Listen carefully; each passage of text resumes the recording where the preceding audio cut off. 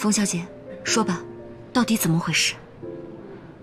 林小姐，其实林公大半年前就已经重获自由了，但是萧三少把他软禁在南苑疗养院里，所以才使得你们父女无法相见。你说什么？林公平日里待我极好，就像我的半个亲人。我见他天天思念你，却又不能相见，我实在难受。但是我又不敢得罪萧三少。前几天我听说林公去世了，我心中负疚，所以才赶过来把事情的真相告诉你。林公实在是太可怜了。你为什么突然跑过来跟我说这些？不管你说什么，我一个字都不会相信。林小姐，我句句属实。一开始我也不知道萧三少他为什么要这么做，但是有一次无意间，我听到一位姓莫的军官问他，为什么不把林公接回北京城？三少说，这样才能让杭景留在我身边。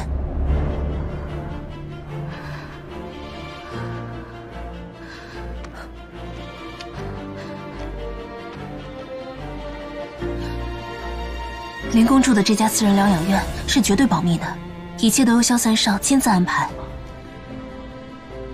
你可以看一下这些单据，上面都有萧三少的亲笔签字。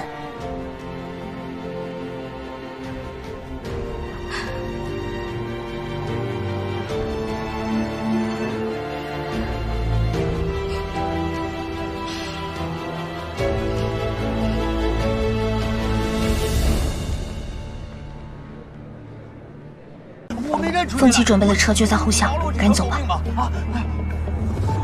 树影，谢谢你。你不用谢我，我不是在帮你，我是在帮我三哥。你走了就不要回来了，快走吧。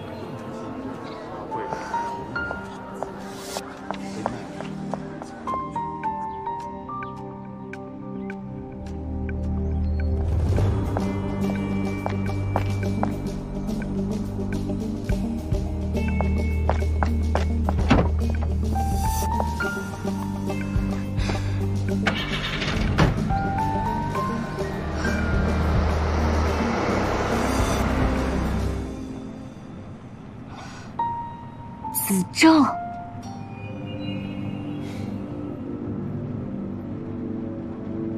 行了行了，他卖身的钱我替他给了，你们不许再欺负他，知道吗？是，知道。把钱给他。是。我这，哎，还不快滚！谢媳妇，谢媳妇。来，姑娘，拿着，保护好自己啊！快回去吧。谢谢戚夫人，谢谢戚夫人。去吧，都散了吧，散了吧。散了吧，散了。什么事儿啊，大清早。杭景呢？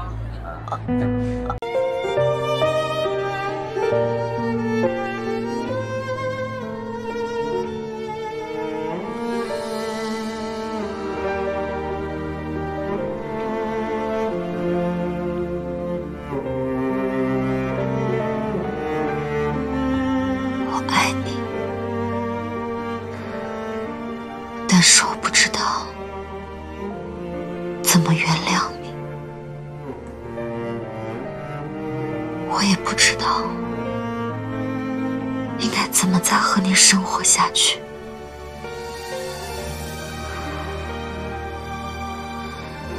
如果我们的相遇是个错误，那现在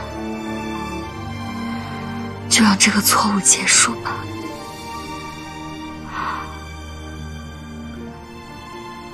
但愿我们余生都不再相遇。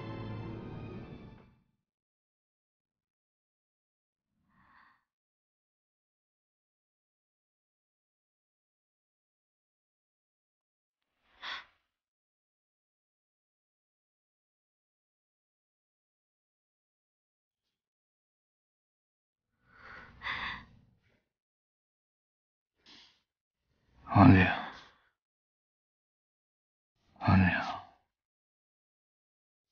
不要离开，不要离开。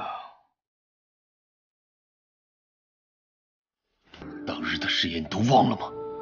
你看看你现在的样子，你把自己关在这里，不吃不喝，不眠不休，我看你连生命都不想要了吧？这样也好，反倒痛苦少一点。可伪真军一旦打进来，你辖区的百姓怎么办？英军的士兵怎么办？我不能让他们看着因为你一个人的痛苦而血流成河。你是一个军人，肩上有高于一切的使命。杜教官，你就别逼我了。我必须要逼你，你必须给我答案。战场上那些士兵抛头颅洒热血，哪一个没有经历过失去亲人的痛苦？他们都是父亲、丈夫、儿子。覆巢之下，焉有完卵？国将不国的时候，没有一个小家是安宁的。萧北辰，我以前就跟你说过，你是义军的统帅。如果你一直沉浸在自己的悲伤当中的话，那不如就按我说的，把大家全部遣散，好过留着等死。好姐，你回来了。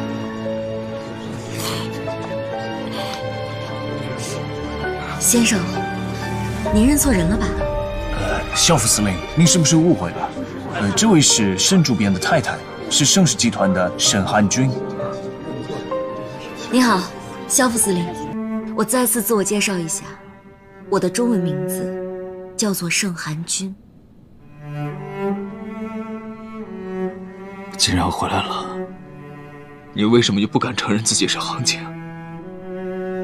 萧先生，我可以原谅你因为认错人造成的失控，但不代表你可以无休止的冒犯我。你知道吗？当年的那场大火，在我找到那对耳环的时候，我的心就已经死了。可即便这样，我心底还存留着一丝丝你还活着的信念，它支撑着我活到了今天。何姐，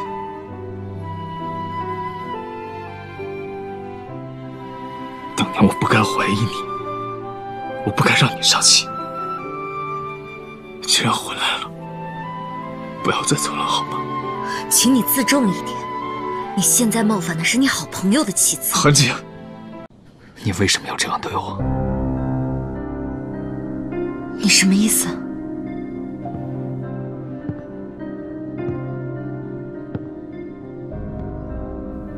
你不知道我什么意思吗？自爹去世之后，你就一直在守孝，你我从未同房，怎么可能怀孕？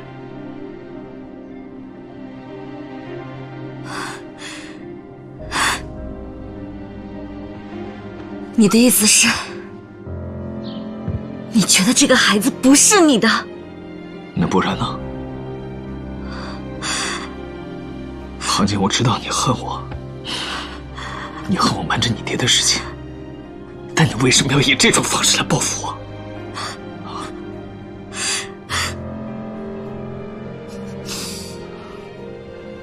好，你说的没错，这个孩子不是你的。